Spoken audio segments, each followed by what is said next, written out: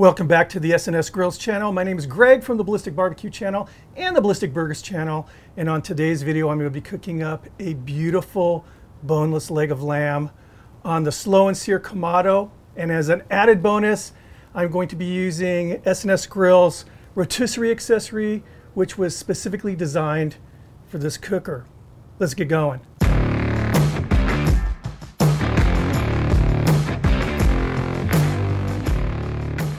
So before we actually start the cook, what I want to do is make a really nice kind of a dijon mustard, herbal, garlicky slather, for lack of better words. Let's get going with that. Kick it off with a bunch of chopped fresh garlic, some dijon mustard,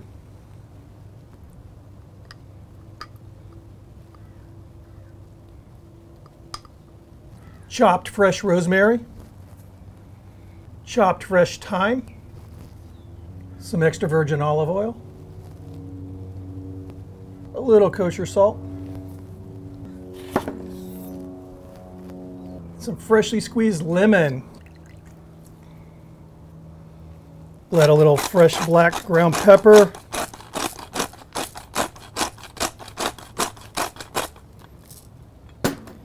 give it a whisk,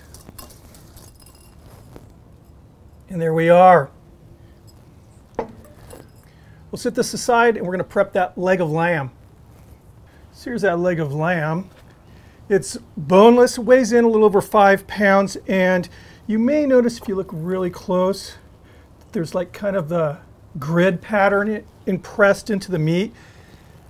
This came already, it was a cryovac, but it also was in one of those mesh bags to kind of hold everything together, to truss it, which is great, makes it easy on the cook, but for what I'm going to do, if I leave that bag on, that mesh bag on, at the end of the cook, it's going to pull a lot of the crust off, which I don't want to do. So we're going to basically retruss it using butcher's twine.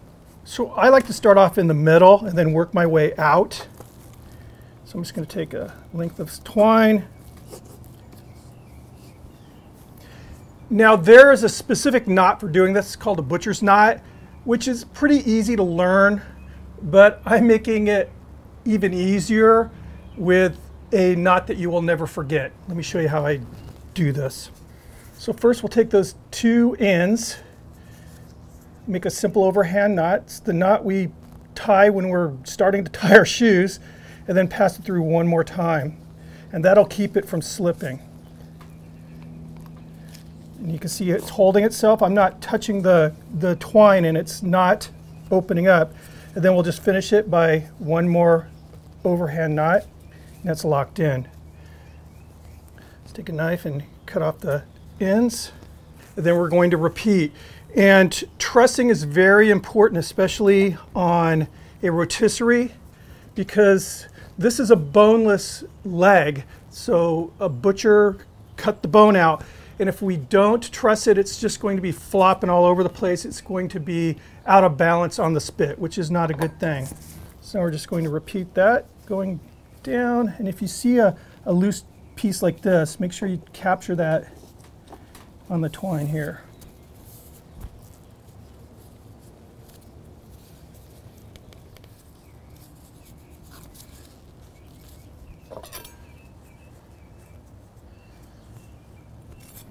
The next thing I'm going to do is actually put it on the spit, and then I'm going to apply that slather we made.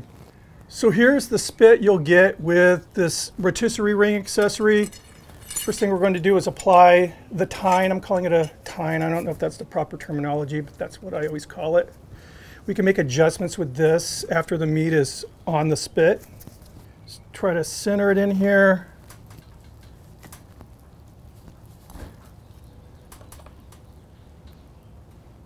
Make sure you push it all the way in and compress it. Second set of tines.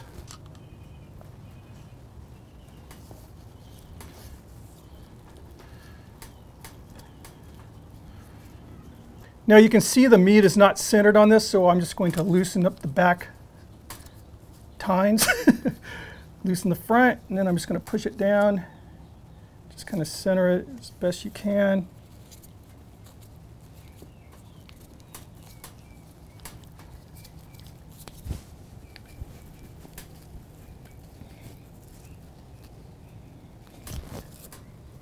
And there we are. This is what we want to see. Now we can apply the slather.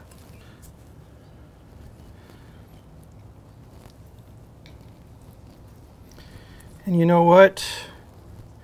To make it even easier, that's what I have gloves on for. Just gonna rub it in. There we are. Easy stuff. Let's get this pit lit. So I think you've all seen the N Sear Kamado. Fantastic cooker. In case you haven't seen this rotisserie ring, let me show you that right now.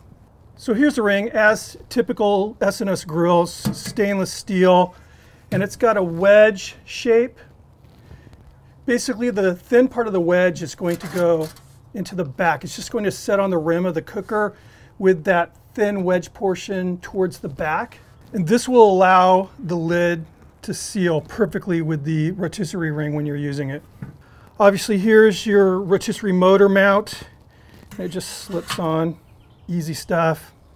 Now for this cook today, as you can see, I'm using lump charcoal, and I just have it banked up against the rear wall of the firebox. Now to get this lump going, basically what I did is I just got a few pieces of lump lit in a chimney. I use those cherry pickers, nestle them up into the lump. So now we're just going to leave the lid open. I have that bottom damper fully open, and I'm just going to allow this lump that I just added to really establish itself before we start setting the temperature. All right, we're about 15 minutes in. As you can see, I have a very nice established batch of lump burning there. I'm going to go ahead and close the lid here. I'm going to set the lid damper to number 2 right now, and I'm going to leave that bottom damper fully open. So as far as the cooker temperature is concerned, I'm looking for 300 degrees Fahrenheit to 325. It'll be at that lower end of like roasting temperatures, but for this rotisserie cooked lamb, it's going to be perfect. So it's about another 15-20 minutes, and we are rolling right now at about 320, which is where I want to be. Let's get that lamb on.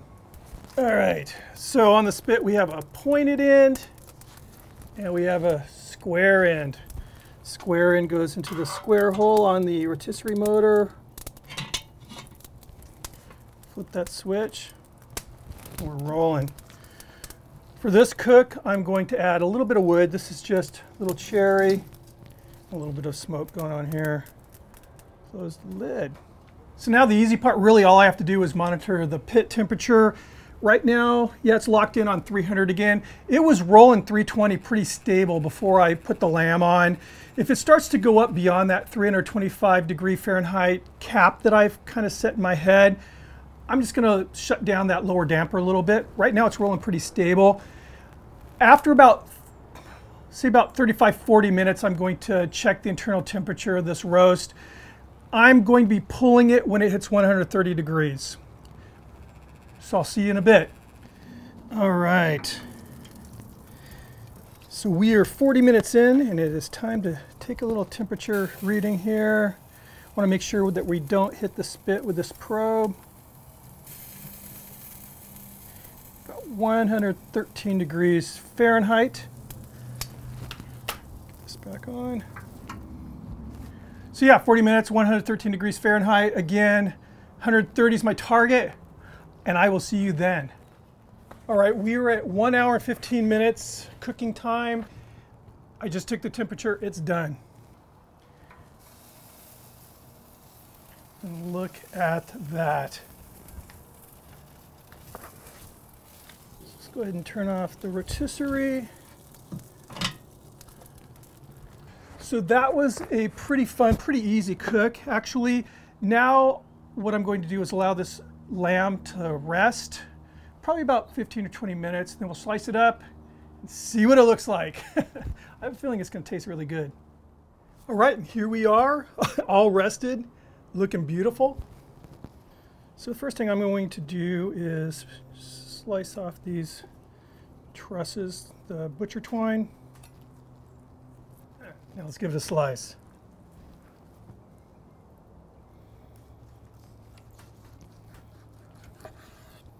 Nice. Wow. looking good.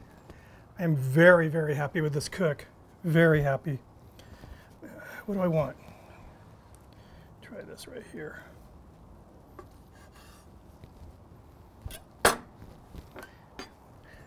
Try to be a little bit more civilized here.